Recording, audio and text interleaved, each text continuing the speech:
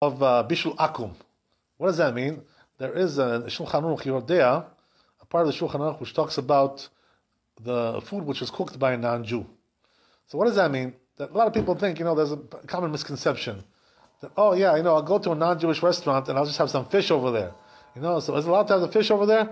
I'm just eating some salmon or some tuna. Yeah, what's the problem? So the problem is it was cooked by a non-Jew. So you're not allowed to have food which is cooked by a non-Jew. So who made this takana? Who made this decree to not to have food cooked by non-Jews? This was made by the sages, by the Chachamim. And the reason why they made it was because two reasons that are brought down in the Poskim, in the Rishonim. The Rambam says, and also many other Rishonim, earlier authorities, they say the reason is because of Chatanut. So what is Chatanut? What does that mean? Intermarriage. Right? What does that mean? That the rabbis were always afraid that if you come to eat the food cooked by non-Jews, you're going to wind up marrying a Goya, marrying a non-Jewish girl, right? Why is that? What's the reason why? Because what happens is that usually the issue of intermarriage comes through meals. Like going to a meal, going to a party, going to something, event like that, where there's food, dinner, lunch, whatever it is, right? So they tell you, oh, come over, I have kosher food for you, come over to my house, eat in my house. Goy tells you, right? Everything is kosher.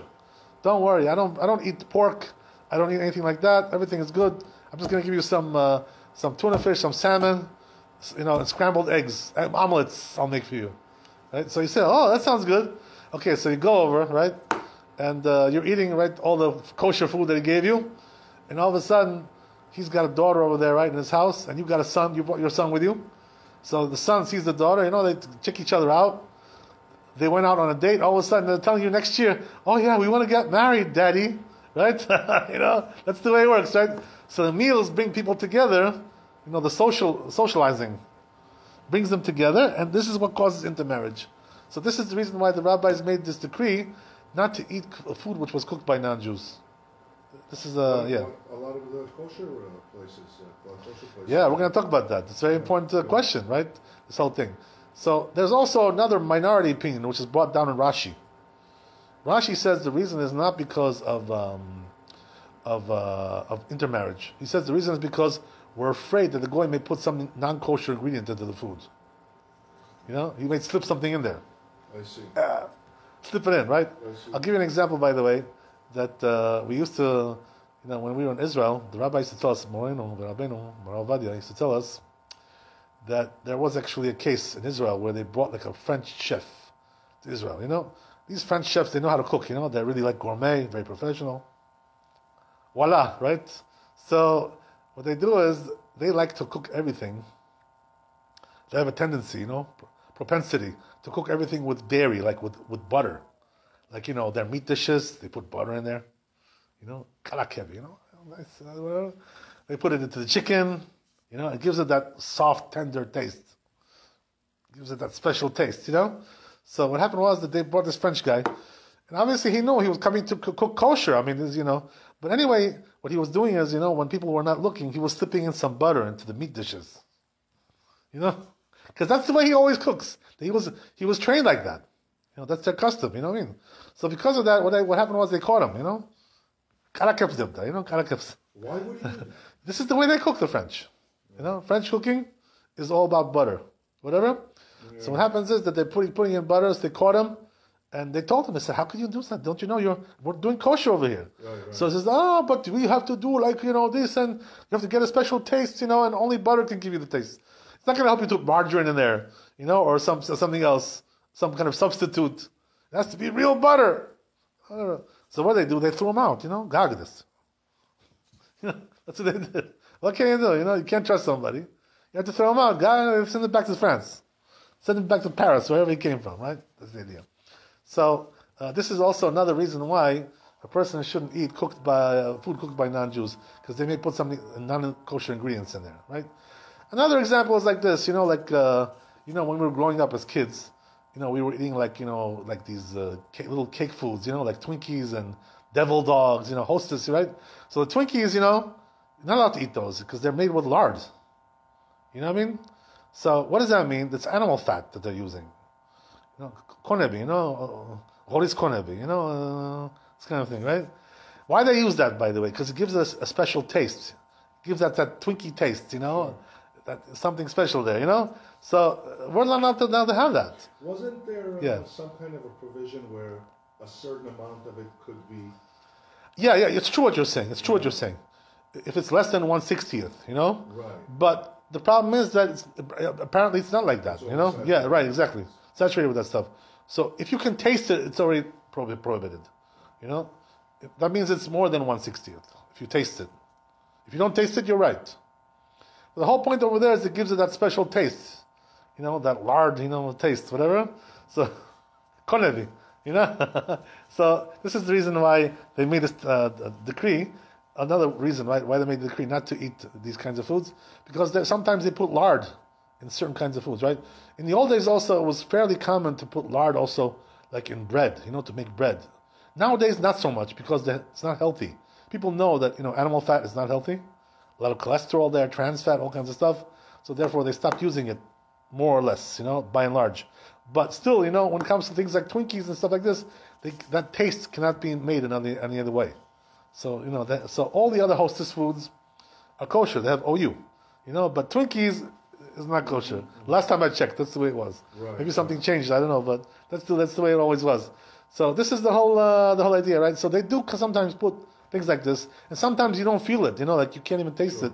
You can't. So like they could slip it right into you.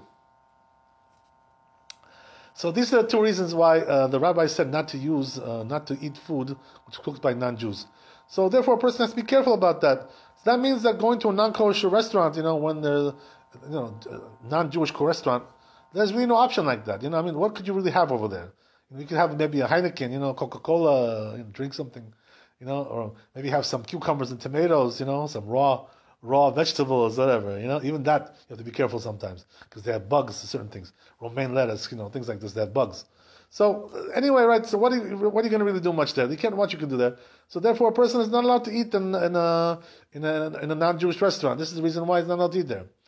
Okay, so there's a lot of details about this. I want to discuss a lot of issues that come up from this, arise from this issue.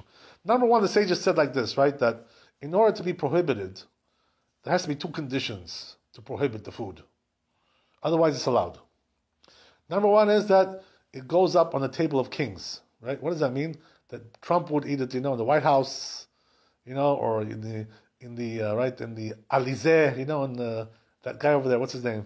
The France, right? The president Macaroni, right? The macaroni would also eat it over there. People like this, kings, presidents, prime ministers, they would also eat it, this kind of food. What does that mean? That it's considered to be something prominent, some food which is, important, has some significance to it. Not something like flimsy too much, too flimsy. It doesn't go up with their table. They don't want to eat stuff like that. This is the reason why the Rambam says something interesting. You know what it says? That even though, like nuts, let's say, right, for instance, like, you buy planters, like these roasted peanuts, and there's a lot of companies that make things like this, right, from the end to the world, to the end of the world. So if they're roasted, are you allowed to have those? Because we just said, right, you're not allowed to have anything which is cooked by a goy. Mm-hmm. Mm-hmm. So says the Rambam, it's allowed to have those. Mm-hmm. And what's the reason why? So says the Rambam, because these things are not something which go on the table of kings. Now, what does that mean, right? Does that mean that Trump won't eat any roasted nuts? Right? So they may. I mean, why not? For dessert, they may bring some nuts over there, or maybe as a side dish, some side dishes made with nuts. They do make things like that. So then, what are we talking about? That it's like the Rambam. What is the Rambam talking about? What the Rambam means like this, right? The way he explains it is that, it's true that it goes up on their table, but it goes up as something like, something like on the side. Not the important dish that you're eating. So what does that mean? It's not something you would invite somebody over to eat, just that. Like, let's say, I call you up, right? Oh, how are you, David? How are you? You want to come over and eat by my house today? Yeah, sure. What do you have? So I tell you, oh, I have peanuts. So you're thinking like, you're inviting me for peanuts? That's like peanuts. What are you inviting me for that for? Nobody invites you to just eat peanuts. You know what I mean? Or nobody's going to invite you just to have, let's say, French fries, or just to have white rice, like, oh yeah, you want to come over to eat? Okay, what are you having? We're having white rice with what? Nothing. Just white rice. You're inviting me for white rice. Nobody does that. You know what I mean? So this is the reason why things like this, which are not so important, that the person when you invite you for that, they're exempt from this prohibition. So that's what the Rambam says. So therefore, according to this, right, all those planters' nuts that are roasted, we're allowed to have them, even though it was roasted by a goy, because nobody invites you for that. It's not something important. There's also the other element, which is that what? It has to be something which cannot be eaten raw. But if it can be eaten raw, even though it was cooked, there's no prohibition. What's a good example? Let's say, for instance, carrots, right? Carrots you can have all raw. You don't have to cook it to eat carrots. Or broccoli, let's say, right? Broccoli, does you have to cook it? No. What about onions? You don't have to cook onions. You know? So these things you can eat raw. They're edible as when they're raw. So therefore, even if the goy cooked them, they're allowed because you can have them without cooking. This is the idea. So all kinds of things like this. Let's say, like some people like to cook apples, and make some kind of dessert. So, but apples can be eaten all raw as well. So there's no problem with that, The goy cooked an apple. No problem. Apple pie. Like that would be an example. No problem with that. Because, So, even though we have to discuss the other element of the apple pie, which is the crust. We're going to talk about that a little bit later. But anyway, the point is, right, anything that can be eaten raw, this, by the way, also applies, to what? It applies to, like, let's say you go to Delhi, right? You go into a place like this, owned by a goy. You tell him, you know what, make me some coffee, or make me some tea. Are you allowed to ask him? But water is cooked there, right? They cook the water. So the answer is yes. You know why? Because you can also have the water raw. It doesn't need to be cooked to drink water. You know what I mean? So all these things you can have raw, no problem to ask the goy to cook them for you. This is the idea. So then what will be prohibited? Like things like, let's say, potatoes, right? Can you eat a potato raw? Not really. Too hard, right? It's like a rock. You can't eat that thing. Or let's say rice, right? Doesn't anybody eat rice raw? Nobody eats that. Right? It's too hard. It's like rocks. So these things like this, which cannot be eaten raw, then they will be prohibited if they were made by a goy. This is the idea, So this is the criterion. So we have these two conditions. According to these two conditions, we have to be able to judge whether you're allowed to eat that food or not if it was cooked by a goy. Something also interesting comes up. I want to discuss some individual elements of this halakha. Because I think we already spoke about it one time, maybe a year or two ago. But there are some things which I didn't bring up, which is like this, right? There's also regarding fish. So fish, also, if fish was cooked by a goy, you're not allowed to have that fish. Just like, because fish is important food. Definitely you would invite somebody to have nice fish. You would invite somebody for that. Sure. Some trout, some salmon. Mm-hmm. It's good stuff, right? Definitely heavy duty stuff. So then, what about if a goy cooked it? What's the halakha? So it says in the Shulchan Aruch something interesting. Siman Kuf Yud Gimel Yordea. It says over there, there's two types of fish when it comes to this halakha. One is that there's fish which are large, and there are small fish. So that's not the same thing. You know why? Because large fish is like, let's say, tuna and salmon. Those are big fish. You know what I mean? Then you have the small ones like sardines and herring. Yeah. Those are small fish. Things like this. Mm-hmm. So the difference is like this. If you just salt it, right? Small fish, it's already edible as it is. Because the salt makes it cooked. Makes it edible. That's why herring is not cooked, by the way. All they do is they pickle it. They pickle it, they salt it, and it's edible. So herring is not cooked. Also, sardines, right? Sardines are really not cooked. They're just they steam them a little bit. They steam them, a little steaming. Yeah. You don't have to cook it in the pot or something like that. They're smoked. Yeah, they're exactly. Smoked, steamed, whatever it is. They steam them. So the point is, right, that these small fish do not require cooking. So therefore, the rule is that since it doesn't require cooking, so if it was already salted and it's edible, and the goy now cooked it, it's allowed to have that fish. Why is that? Because it was already edible before that. Why was it edible? Because it was salted. When it comes to big fish, it's not like that. What does that mean? If you just salt like salmon, right, or tuna, or other big fish like Nile perch, things like this, those do not become edible because they're large. They need to be cooked, at least to be smoked or something, right? Or cooked somehow in an oven, in a pan, whatever it is. So since they're not edible by salting, so therefore if the goy cooked it, it's not allowed to have that. That's the idea, So there's a difference between large fish and small fish. This is the idea. So therefore, if a person goes to the store and buys, he buys these small fish, like sardines, there's no prohibition to eat those because they're edible without cooking, and they're not really cooked anyway, as we said, right? There's no problem with that. So it depends on the situation, right? How it was done. So this is the way it works with these kinds of things. There's also another interesting halakha, which is like this: that there are times where the goy, he actually cooked something, he cooked, but his intention was not to cook. I'll give you an example of what that means. Let's say, for instance, right, he heated up an oven, right? The goy, he turned on the oven, and the food was already in there, but he heated it up for a different purpose. He just, let's say, wanted to, make the oven more stronger. Sometimes you make it stronger by heating it. There's all kinds of things like this that they do. Or let's say, in the making it stronger was in the old days. Today they don't do that. But the truth is, I'll give you an example. Let's say you have a self-cleaning oven, right? So how does a self-cleaning oven work? You put it on high heat, and it cleans it.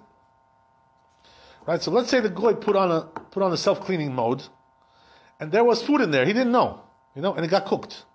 Are you allowed to have that? The answer is yes. You know why? Because he didn't intend to cook. His intention was to clean the oven. You understand? So since his intention was only to clean the oven and not to cook, there you're allowed to have the food. The poor goy. You know what I mean? Yeah. That's the idea. So this is the whole thing. As we said, right, the whole purpose over here is to prevent intermarriage.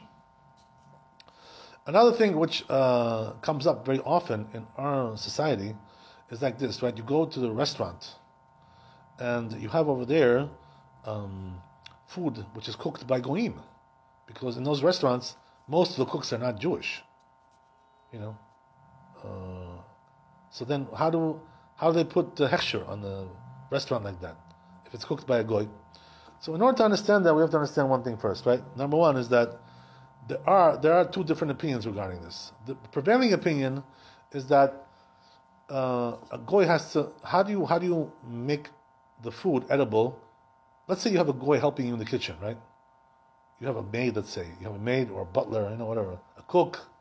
Or let's say you're working in a restaurant, right, and you have over there a goy who's helping with the food, with the preparation, with the cooking. So are you allowed to employ the goy there? Apparently they do. So then how do they do it? So there's several ways to do this. Number one is like this, right? Let's say you put the food on the fire as a Jew, right? You're a Jew, you put the food on, and then goy then continues to cook it, like stirs it, flips it, all kinds of stuff like this, right? That's allowed. Why is that? Because you started the cooking, and he finished it. So he's participating in the cooking, but you also did something there, You put it on the fire. That's allowed. He helped you to cook it, but he didn't do it all by himself. This is allowed, So if you're doing it this way, there's no problem. Also, there's the other way around, right? The opposite way. What does that mean? Let's say the goy placed the food on the fire. He's the one who placed it on the fire. So now, what do? It's going to be cooked by a goy. He's the one who placed it. So how do you help that? So what you should do is go and stir the food a little bit, because that helps it to cook more, right? Faster. And you stir it. It gets hotter like that. So if the goy put the food on the fire, you could go and stir it, and then it's going to be allowed. Why is that? Because you helped him to cook, even though he also did something by putting on the fire, but you're also helping him by stirring. Or let's say if it was a steak, right? You flipped it, Katatriala. That's also you're helping him, right? To cook it. By flipping it. So if he put it, you can flip it. That will be also good. So you can have a double thing going on there, together. He's cooking together with you. That's allowed. The only problem is like this, right? That sometimes this could be forbidden. You know what it is? If the goy put the food on the fire and it got 1/3 cooked already. 1/3 it got cooked.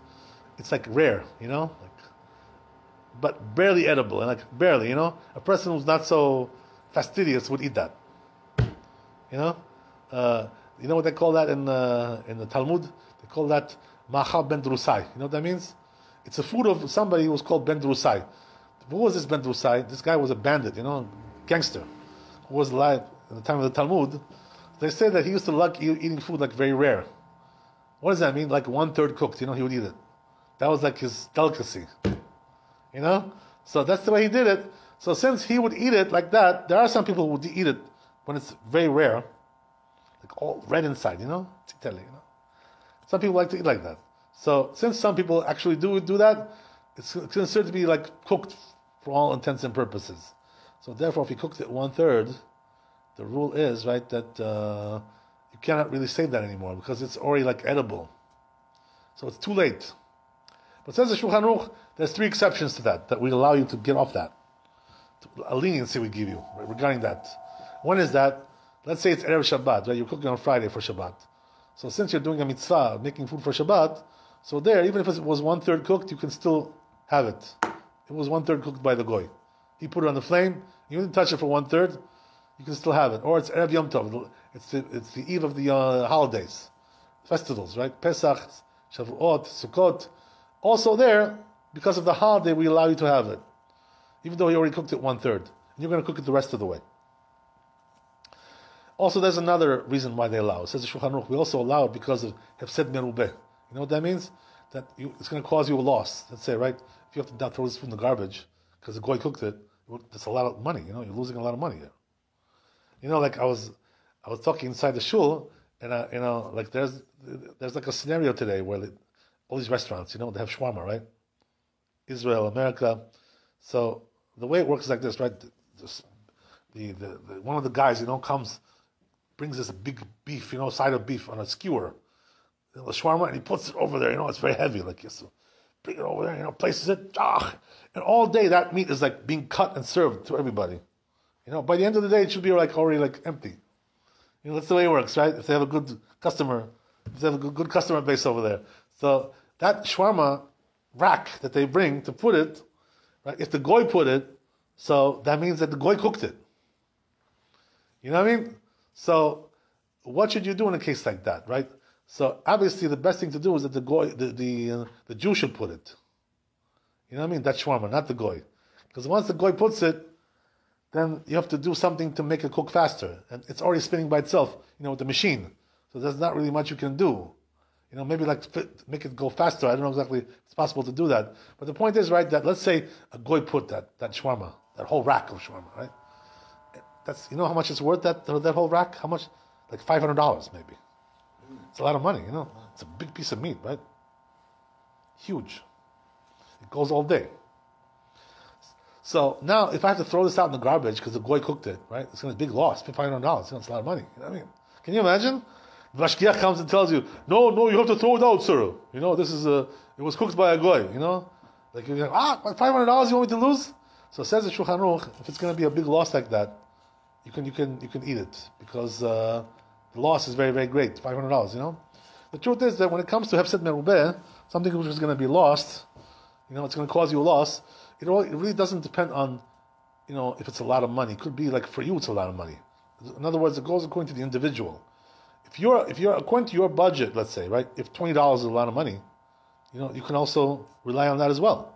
You know what I mean? Depending on your budget, a person has a certain, for some people $20 is like nothing. It's like a nickel for them. For some people $20 is like one day's, money. They spend that one day doing all kinds of things. So depending on the situation, right? For you, that may be a lot of money. So if it's a lot of money for you, that's called Hefsed Merubeh. So therefore, in a case like that, even though the goy cooked it 1/3, you're still allowed to have that food. So what does that mean? We do have certain leniencies when it comes to this case, because it's not so clear cut. Why? Because he only cooked it 1/3 after all, not all the way. He didn't cook it all the way. He cooked it only 1/3, and you're going to come and do the rest.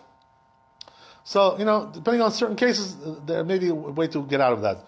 But in general, if he cooked it 1/3, it's already not kosher. Right? So you have to make sure that if he placed it on the fire, you should do something to stir it a little bit or something, to help with the cooking.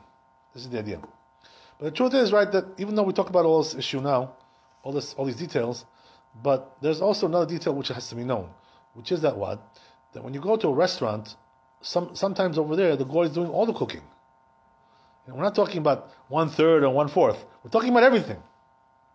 The Jew is not even touching the food until he eats it. He puts it in his mouth. That's about it. That's the only time he touches it. So then, how does it work like that?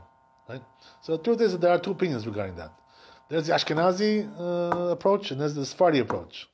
So according to the Shulchan Aruch, which is Sephardi, the way it works is like I just told you now. But according to the Ashkenazim, they have a leniency regarding this. You know what the leniency is?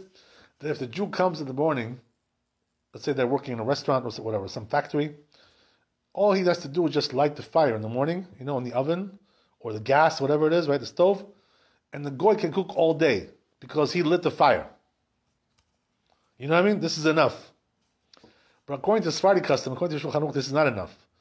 The Jew has to actually place the food on the fire or do some stirring or flip it around.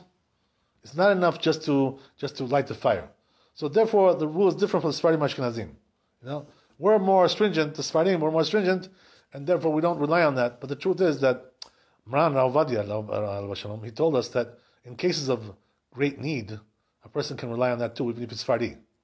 So what does that mean? There's a double doubt regarding this, that you're going to rely on that. What's a double doubt? One doubt is that maybe the halacha is like the Ramah, like the Ashkenazim, that lighting the fire is enough. Because there are some authorities that say like that. That's one doubt. The other doubt is that perhaps when you're in a public setting, the rules of a goy cooking doesn't apply over there. And this is the opinion of the Ravad. The Ravad says so. So what does that mean? That in a public setting, since we're not really so particular according to the Ravad, that it should be cooked by a goy. By the way, why is that? Now, I ask you a question, right? Why is it that according to this opinion, if it's in a public setting, we don't care so much if the goy cooks it? As opposed to a private setting. What does that mean, private setting? Like in your house. You have a maid, you have a cook in your house. Public setting and private setting is not the same thing. So, you know what the reason is? Because we already mentioned in the beginning of the lecture that the reason of this prohibition is what? That you don't want to eat something cooked by a goy because of chatanut, because of intermarriage. You know what I mean? So since the whole prohibition is intermarriage, so according to this opinion that we just mentioned, what they're saying is like this, right? In a public place it doesn't apply. Why is that? Because there's no intimacy in a public place, so there's no danger of intermarriage there. You know what I mean? We're talking about like a restaurant. The cook is by himself over there behind the counter somewhere, cooking, or inside the back room somewhere. So there's no intimacy with that person. So when does the intimacy only come? When you're in like a private setting, in a home, At home, your home, or his home, whatever it is, right? So there's a chance where if you cook together, if you let the goy cook, there's going to be intimacy, it's going to lead to intermarriage. But when it comes to public places, there's no intimacy there. You're not talking to him, he's not talking to you. He's working, you're dining, right? You're there for different purposes. You know what I mean? So since you're there for different purposes, there's really no interaction so much there. So we're not afraid of that, right? What are you going to do? Find his daughter over there? Right? He's working over there. He's not going to bring his daughter there.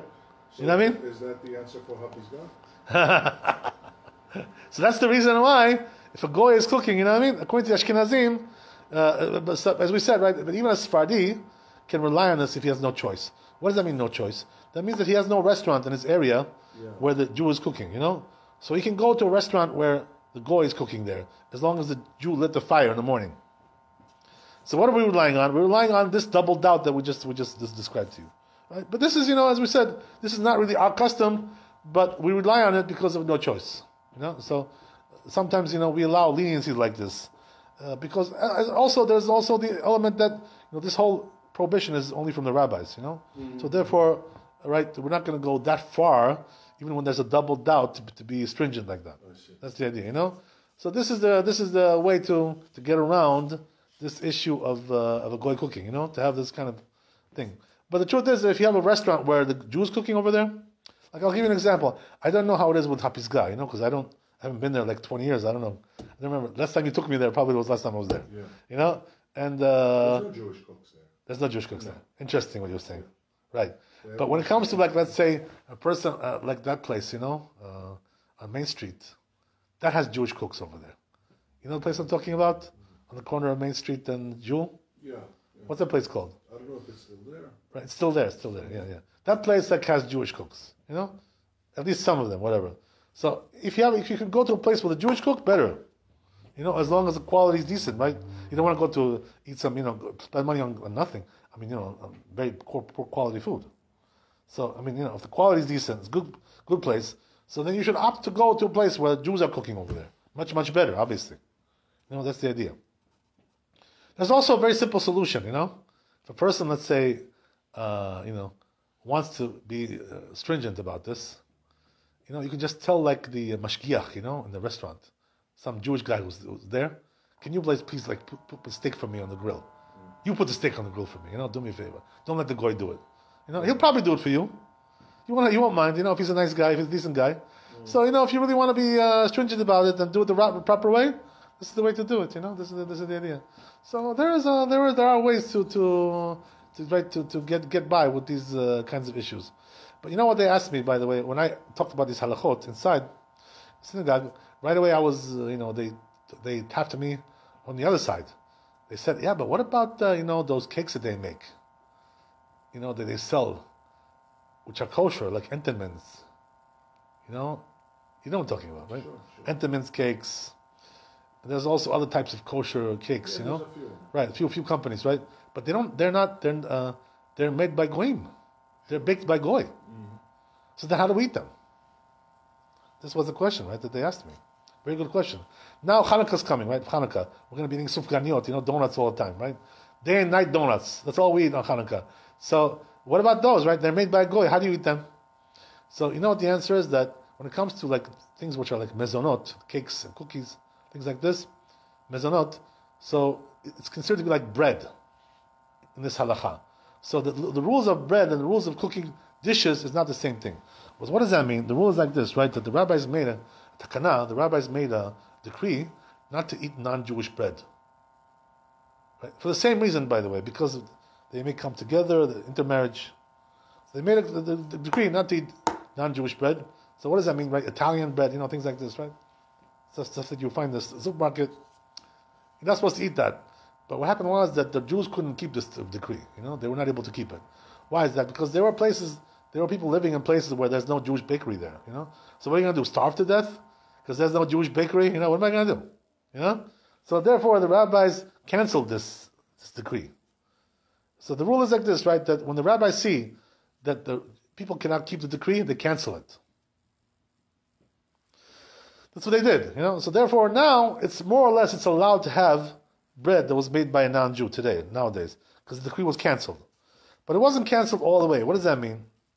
It says in the Shulchan Aruch that if you have like a Jewish bakery, have a non-Jewish bakery, so you should opt to buy in a Jewish bakery. Because you have a choice, But if you don't have a choice, or let's say the Jewish bakery is like very poor quality, and the other one is really good. So, why would you want to eat poor quality bread all your life? It's not fair to you, it's not fair to anybody, right? So therefore, because of that reason, you're allowed to eat also non-Jewish bread because the quality is not good. Or let's say it's very expensive, it's overpriced. They charge you like double, for Jewish bread. Why would you want to pay double? What is it? What I mean? For all these reasons, right? You're allowed to have non-Jewish bread as long as what? As long as they don't use lard, right? As we said, right? It has to be vegetable shortening. Make sure they put vegetable shortening over there, not lard, and then there's no problem because everything is kosher there. What is in there, right? Yeast, salt, flour, things like this, right? Basic ingredients, things like this, are okay, as long as you know what the ingredients are over there, or it has a hechsher, has OU, okay, whatever it is, right? Has a hechsher. So not every bread has a hechsher, but you don't really need a hechsher to eat bread.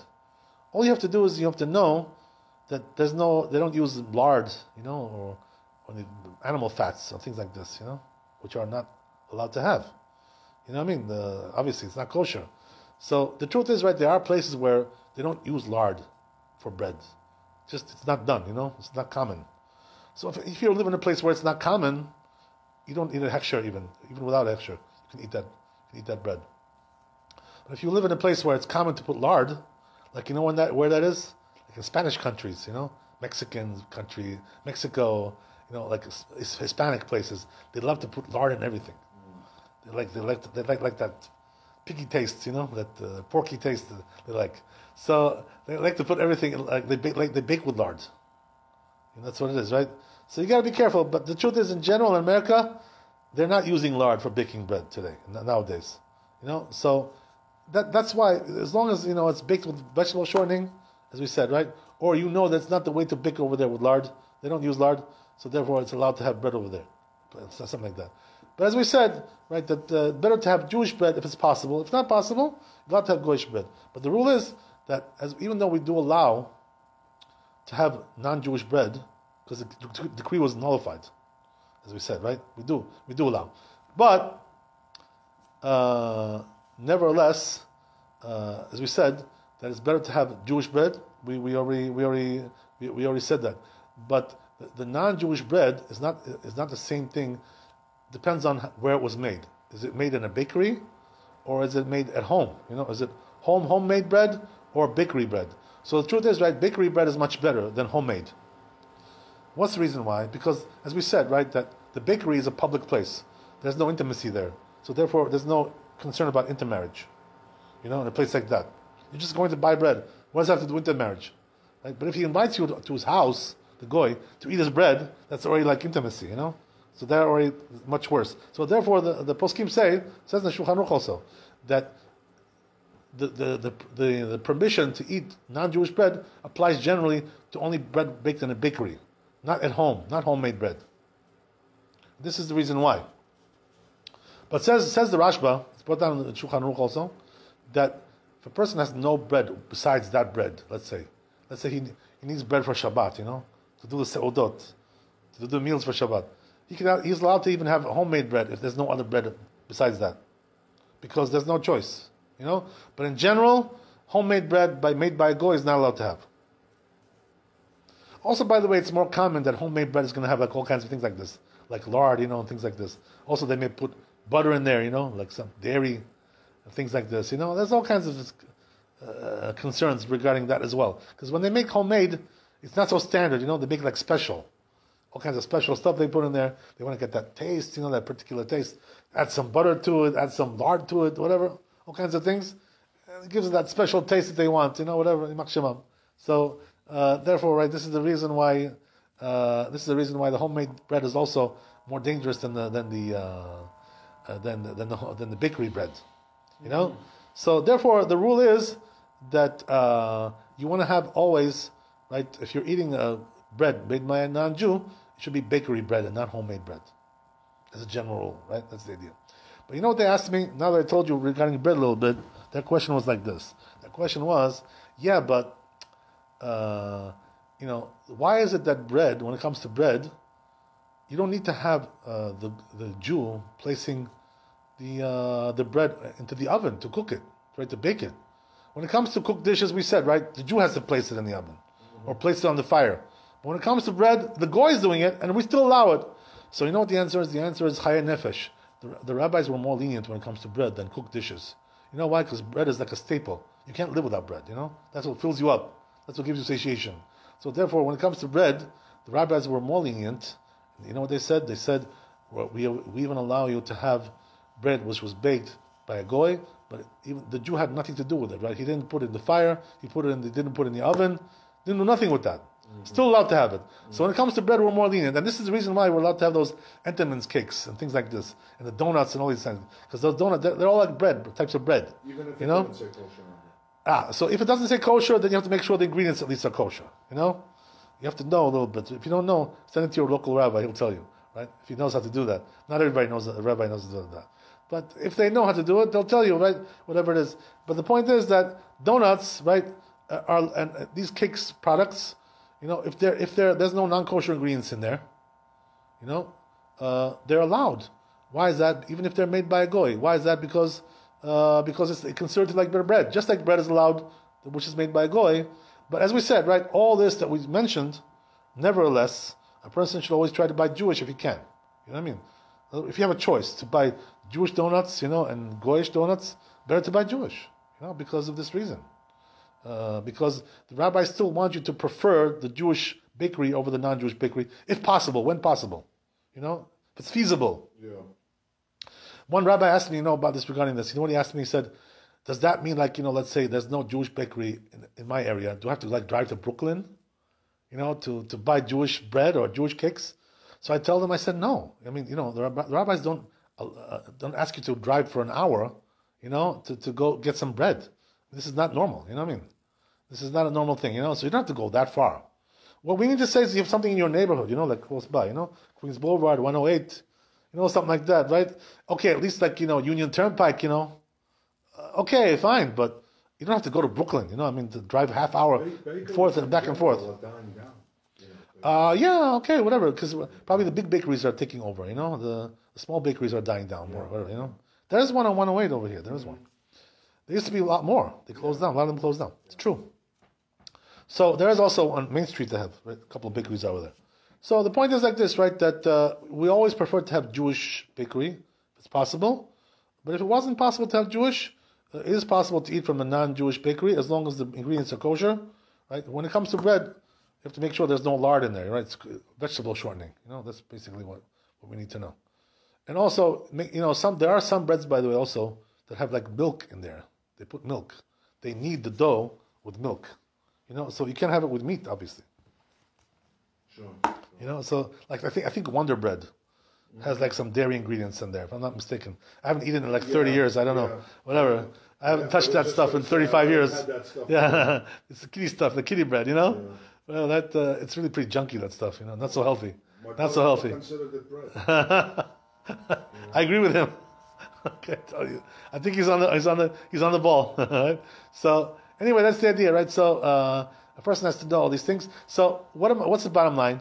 That bread and cooked dishes are not the same thing, right? When it comes to cooked dishes, there has to be some Jewish cooking over there. When it comes to the bread, all you need is like one or two things, right? What does that mean? If the factory or the bakery is owned by a goy, even though he did everything himself, the Jew didn't touch that bread. You can still eat it if it's kosher. If you don't have a Jewish bakery around you. When it comes to cooked dishes, it's not like that. What does that mean? The cooked dishes, you cannot have something which was made by a goy, period. Right? That's what we said, right? Unless those conditions apply that we mentioned, right?